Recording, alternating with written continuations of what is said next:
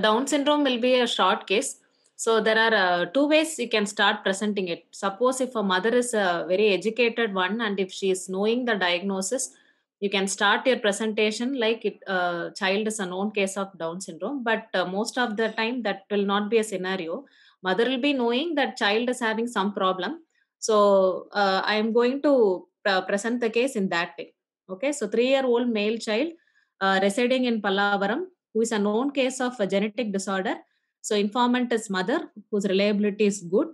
The child was brought with the chief complaints of fever for 3 days, cough and cold for 3 days. So, history of presenting illness. Child was apparently normal 3 days back. To start with, he had fever for 3 days, which was low grade, continuous fever, which not associated with chills and rigor. And history of cough for 3 days, which was a dry cough, insidious onset. There was no diurnal variations, no aggravating or relieving factors. It was associated with nasal discharge, which was white in color. No history of sore throat. So when you say genetic disorder, the thing is in the presenting illness, negative histories, you should ask complaints, not particular to a single system. You should cover all the other systems also, because when it is a disorder, it may have child may have defect in all the other systems. So first you should explain the presenting illness, and we are moving to the next part. So when the mother has said cough and cold, you should assess the severity of the respiratory infection. So for that, first we are asking about no history of noisy breathing. So noisy breathing, it may be stridor, which can be inspiratory or expiratory. So it's basically stridor is the obstruction of larynx or trachea. It can be an audible wheeze, which is mostly expiratory, and it denotes lower airway obstruction. So even snoring can be perceived as a noisy breathing. It is an inspiratory one, and it is because of oropharyngeal obstruction. And grunting, it is a forced expiration against a partial closure of the glottis. It is mainly expiratory. So this can be a noisy breathing. And with regarding to Down syndrome, if the child is having persistently noisy breathing during sleep, it can be due to obstructive sleep apnea also. So that point you should remember. Next thing is, so to assess the severity of the infection, to delineate it, whether it is an URI or an LRI, we have to ask the four questions: whether history of fast breathing or difficulty in breathing is there or not, no history of altered sensorium, no history of lethargy or drowsiness, no history of difficulty in feeding. When the child is having severe respiratory tract infection, child will have hypoxia. So hypoxia can lead to altered sensorium, lethargy, drowsiness, and child may not be able to take any oral feeds. So next thing is no history of ear discharge or ear pain. Any Down syndrome is particularly they are prone for recurrent ear canal infections, mainly serous otitis media. So you have to ask no history of ear discharge or ear pain, no history of neck swelling to rule out lymphadenopathy, no history of myalgia. Any viral infection child may have myalgia. No history of poor weight gain. Suppose if the child is having associated cardiac problems or recurrent respiratory tract infection, child may not gain weight. But in Down syndrome, mostly they are associated with obesity. But if they are having a very serious cardiac disease, underlying cardiac disease, they may not gain weight. Next thing is regarding to the gastrointestinal system, no history of vomiting.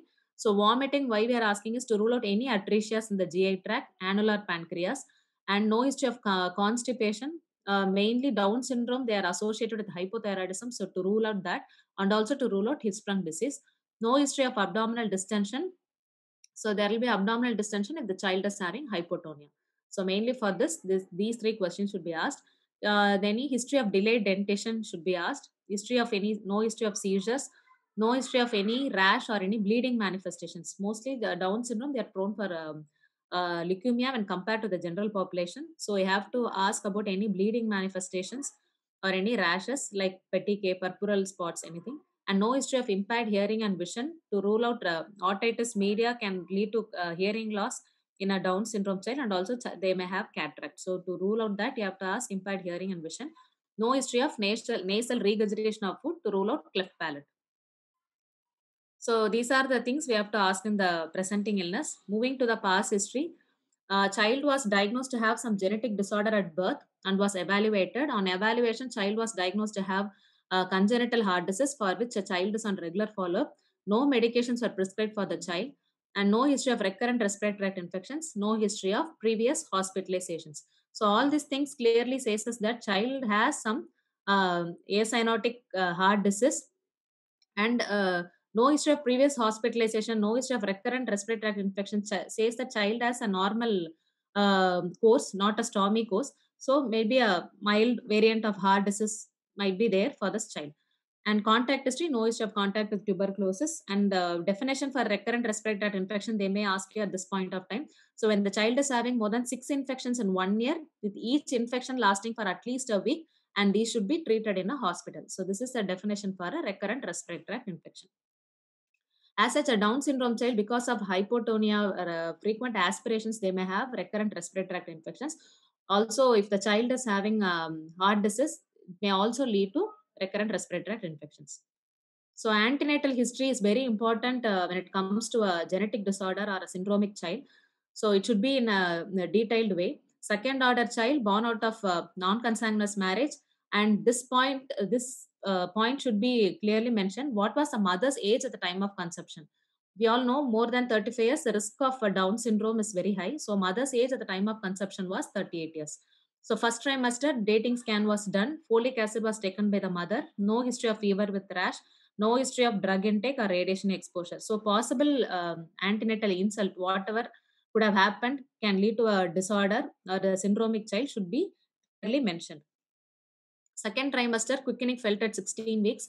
This is also very important when quickening was felt, because when a child is having hypotonia or a muscular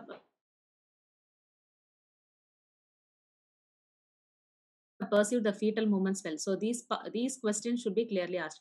Iron and folic acid was taken by the mother. 2 doses of tetanus toxide were given. Anomaly scan was done, which was reported to be normal. No history of gestational diabetes mellitus or hypertension. Third trimester, fetal movements were well perceived by the mother. No history of fever, and scans were done in the third trimester, which was normal. So if there was any problem, it should be mentioned in the uh, all these histories. Birth history, full term normal vaginal delivery, birth weight was 2.7 kg. History of neonatal hyperbulimia, for which the child was on phototherapy for 2 days. Most of the Down syndrome child will have an associated neonatal jaundice, so that should be mentioned. And breastfeeding was initiated soon after the birth, which indicates us that the neonatal newborn period was quite normal for this child. And no history of seizures, no history of bluish discoloration, and no history of any NICU admissions. So next thing is developmental history. So all four domains should be asked and mentioned. So gross motor, the child is able to walk without support, and the age of attainment is 3 years. Expected age is 15 months. So developmental quotient is 41.6. So the formula to calculate DQ is average age at attainment divided by observed age at attainment into 100. So this is how you should calculate DQ. DQ below 70% is taken as delay. Fine motor, child is able to scribble now, and it has attained this milestone at 3 years. Expected age of attainment is 18 months, so DQ is 50%. Social, child asks for food and drink, so age of attainment is 3 years. Expected age is 24 months. So the DQ is 66.66%. Language, child is able to speak 1 or 2 words with meaning, so age of attainment is 2.5 years. Expected age is 12 months. DQ is 40%. So when you see that motor and language is most affected, usually Down syndrome, they'll be socially well, they'll be mingling with other child, they'll be usually a happy child. So social part, the DQ is little high, 66.60%. Motor is affected more. So other things you can may write it as a normal. Immunization history, one thing is they are prone for recurrent respiratory tract infections, so you can mention the part whether optional vaccines were taken, pneumococcal vaccines are given or not. Nutritional history, so by 24-hour recall method you should write it. Family history, pedigree chart is a must. So ideally you should include 2 generations. So which was if there are any similar syndromes or genetic disorders in other family members, it should be mentioned. Socioeconomic history, you can write it as a normal. So summary of the history: 3-year-old male child, second order child born out of non-consanguineous marriage, who is a known case of some genetic disorder with acyanotic congenital heart disease, presented with fever, cough, cold for 3 days, with no fast breathing or difficulty in breathing, with global developmental delay, with nil significant antenatal history and family history. I would like to give my provisional diagnosis as syndromic child with respiratory tract infection, probably upper respiratory tract infection with acyanotic congenital heart disease and global developmental delay. So moving to the examination part, child was playful, alert, active. So no pallor, icterus, cyanosis, clubbing, pedal edema, lymphadenopathy. Pallor is very important because Down syndrome child are more prone for ALL, AML, and lymphomas. In a newborn period, they will have polycythemia and transient myeloproliferative disorder. So they may have it. So this is the reason why we are looking for pallor in a Down syndrome child. Clubbing to rule out infective endocarditis, cyanosis to rule out cyanotic congenital heart disease, lymphadenopathy to rule out leukemia.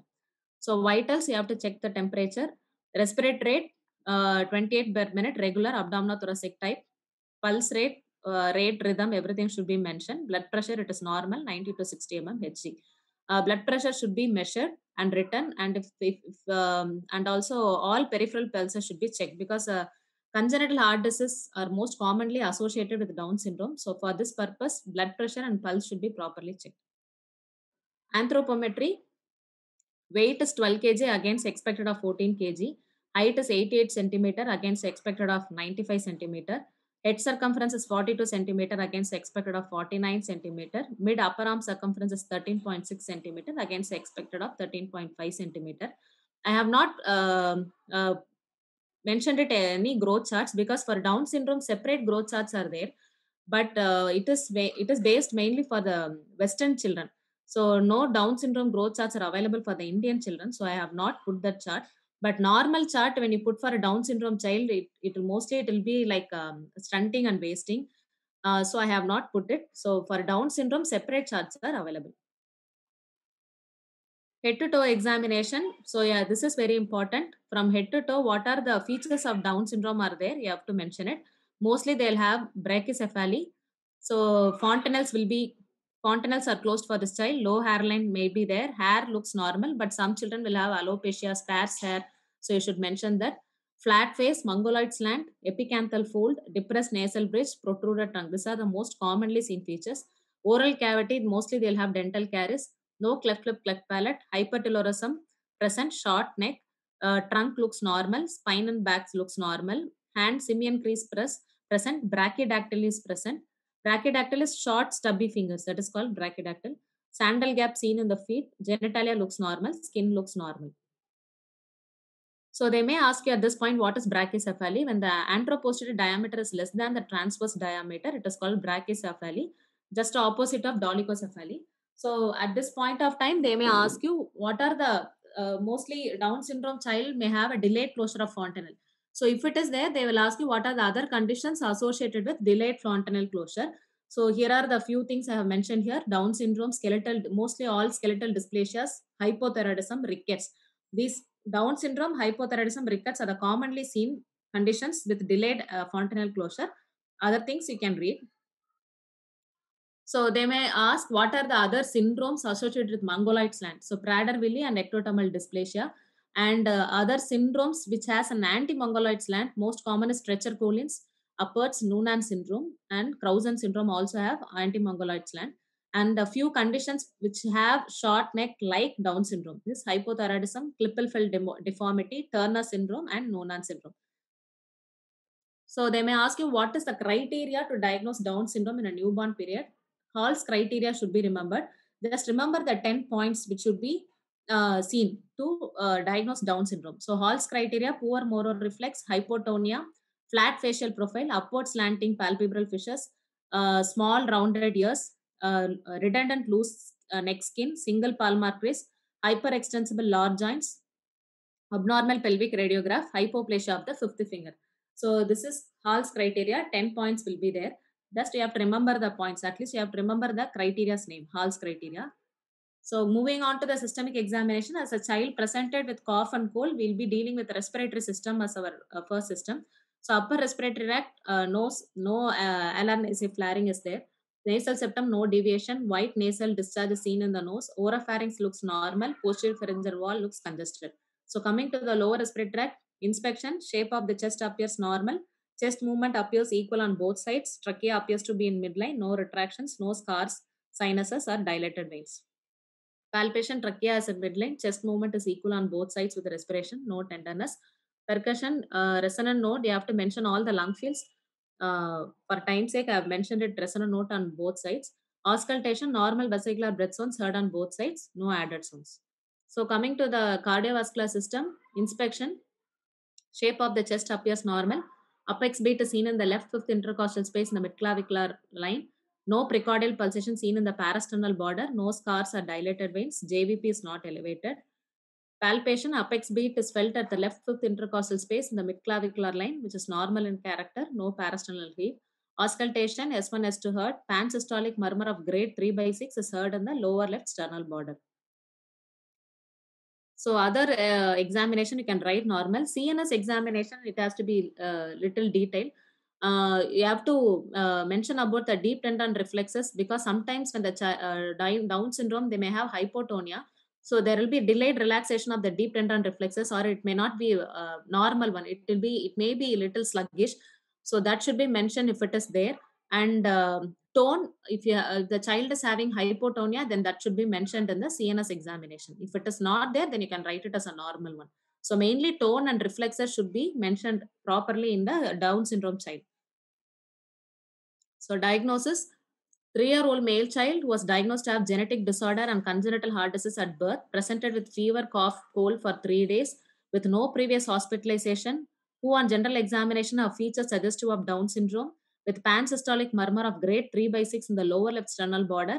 I would like to give my provisional diagnosis as Down syndrome with acyanotic congenital heart disease, most probably ventricular septal defect, with no signs of congestive heart failure and infected endocarditis in normal sinus rhythm with upper respiratory tract infection and global developmental delay. So your diagnosis should include what syndrome they are dealing with, what are the associated problem they have, plus development should be included. So mostly they will have developmental delay, so that should be included in the diagnosis. So coming to the discussion, first they will ask you what is Down syndrome. So Down syndrome, we all know trisomy 21 is Down syndrome. So what is trisomy? Trisomy, you should know the difference between trisomy and triploid cells. Trisomy is presence of 3 chromosomes instead of the normal 2 of any particular chromosome. So in one particular chromosome, there will be 3 chromosomes. Triploid cells is there will be 3 haploid sets of chromosomes. That is triploidy. So what is aneuploidy? So abnormal cells that do not contain a multiple of haploid number of chromosomes is called aneuploidy. So what the most common chromosomal abnormality is aneuploidy. So you should know the definition for aneuploidy. The most common cause of aneuploidy is meiotic non-disjunction. In Down syndrome also, the most common cause is meiotic non-disjunction. So features of Down syndrome, I'm not going to read the entire one. This is a chart from the Nelson. So the one marked in the asterisk is the important one, which is the Hall's criteria. So just you have systems, clinical features of Down syndrome, and they may ask you what are the associated features of Down syndrome. So you should know all those things. So grouping pattern of chromosomes. So chromosomes are normally grouped from A to G. So you have to remember this. So in Down syndrome, what happens is if it is a meiotic non-disjunction, it is going to be trisomy. And if it is a translocation one, it is going to happen between this D set of chromosomes. That is called acrocentric chromosomes 13, 14, 15 and G 21, 22. So these between the D and G translocation happens. So we will be discussing it now. So cytogenetics of Down syndrome is very important. Most common 95% is trisomy 21. So 4% can be a translocation variant that happens between the D and G set of chromosomes 13, 14, 15, 21, 22. Among this, the most common is 14, 21 translocation. So these are called acrocentric chromosomes. They have a long arm of chromosomes. So the translocation happens in this site. And mosaicism, that is only 1% chance. Why this cytogenetics is very important is karyotype of the parents is only required if the affected child has a translocation causing Down syndrome. So only we are doing the karyotyping for the child. Suppose if the affected child is having translocation, then the karyotype of both the parents should be done. So they may ask you name other some aneuploidies other than Down syndrome. So commonly seen as Edwards and Patau syndrome. Edwards is trisomy 18 and Patau is trisomy 13. Sex chromosal aneuploidies are Turner syndrome and Klinefelter syndrome. So intellectual disability in Down syndrome is always moderate, whereas in Edwards and Patau it is very severely affected. Incidence of Down syndrome, it is 1 in 800 to 1 in 1000. So they may ask regarding Patau syndrome and Edwards syndrome. So only thing is developmental delay is very severe, and severe intellectual disability will be seen in both Edward and Patavu. And lethality is they 80% die by 1 year of age. So this is common to both Patavu and Edward syndrome. So features you can read it from this. Main thing is they will have an overlapping of fingers. They will have other features, but also an overlapping of fingers will be seen in Edward syndrome. This is very important. So, risk of Down syndrome with pertaining to maternal age. So, most important thing is to remember is more than 40 years, the risk is 40 to 44 years, the risk is 1 in 100. After 45 years, the risk is 1 in 50. So, this is 15 to 29 years, the risk is 1 in 1550. 30 to 34 years, the risk is 1 in 800. 35 years, more than 35 years, 35 to 39 years, it is 1 to 70. So more than 40, 1 in 100. This is very important to remember. They may ask this. The other thing is recurrence. So when a mother is having a single child with Down syndrome, what will be the recurrence risk for the next pregnancy? This is also very important. Risk of recurrence of Down syndrome due to chromosomal aberrations. So this is why you should do a karyotyping of the affected child. So as said, when the translocation is D and G, so first you have to check the whenever it is a translocation, karyotyping of the parents is must. So when the father is normal and mother is a carrier, the chance of recurrence in the next child is high, 10 to 15 percentage. Whereas when the father is a carrier, the risk is less. It is only 5 percentage. This much you should remember. When the translocation is 21, 22, if the mother is a carrier, again the chances are high. Father is a carrier, the chances are less. 21, 21 translocation is very important because the chances of recurrence is 100 percentage. Whoever may be the carrier, maybe a father or mother. When the translocation is 21, 21, it is the risk is going to be 100 percentage. Trisomy 21, it is only one. Translocation or mosaic, when both are normal, not a carrier, it is less than 1 percentage. So the thing to remember is balanced translocation 21, 21 is the only situation where all viable fetuses will have Down syndrome. So this is very important point to remember. Associated abnormalities. This is a chart given in OP guide. So most important thing to remember I have highlighted is congenital heart disease is the most commonly associated thing with the Down syndrome. Endocardial cushion defect among the heart diseases. Endocardial cushion defect is the most commonly seen, 40 to 60 percentage. So next will be your hearing defect, conductive hearing loss, 40 to 60 percentage. We know atresia and annular pancreas is commonly seen in Downs. Ophthalmic problems like cataract, nystagmus. Hypothyroidism, 15 to 34 percentage is seen in the Down syndrome child. Atlanto-occipital subluxation, 10 to 30 percentage. And linear growth is retarded. Malignancies, you should remember AML, M7 variant is more common. And ALL, newborn period, they may have transient lymphoproliferative syndrome. So investigations, how you will you investigate a child with Down syndrome? There are two sets, one to confirm the diagnosis, the other is to know the complications. So to confirm the diagnosis, karyotyping of the child is a must. So if they have translocation, then we are going to do the karyotyping of the parents also to know if they are carriers, and also to determine the future risk. So complications, we all know leukemia, so you have to do a peripheral smear, complete blood count. X-ray is fine.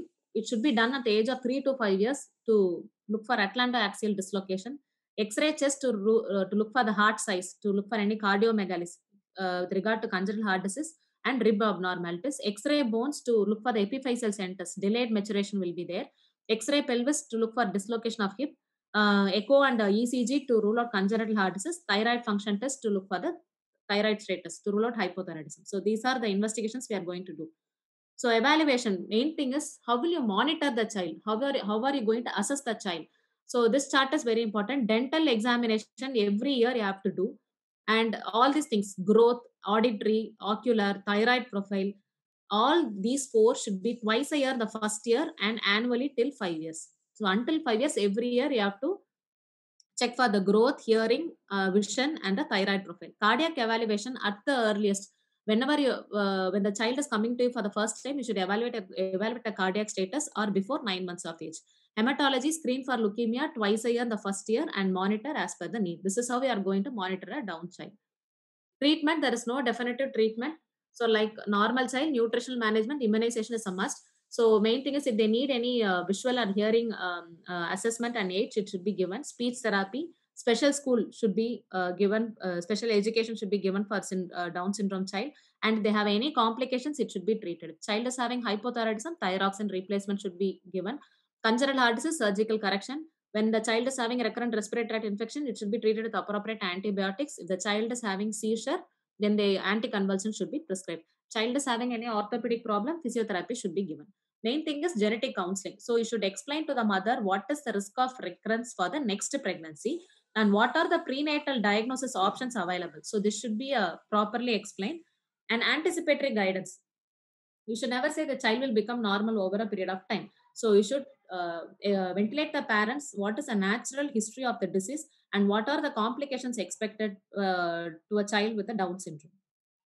So antenatal screening, all this point is very important. All women should be offered for Down syndrome screening in second trimester, irrespective of their age. So all women should be given the chance for Down syndrome screening in second trimester. But the indications it should be done is when the maternal age is greater than 35 years, when the mother had a previous child with Down syndrome, translocation carrier state in parents, and history of genetic defects in the family. So in these conditions, screening is a must, but all women should be offered for Down syndrome screening in the second trimester.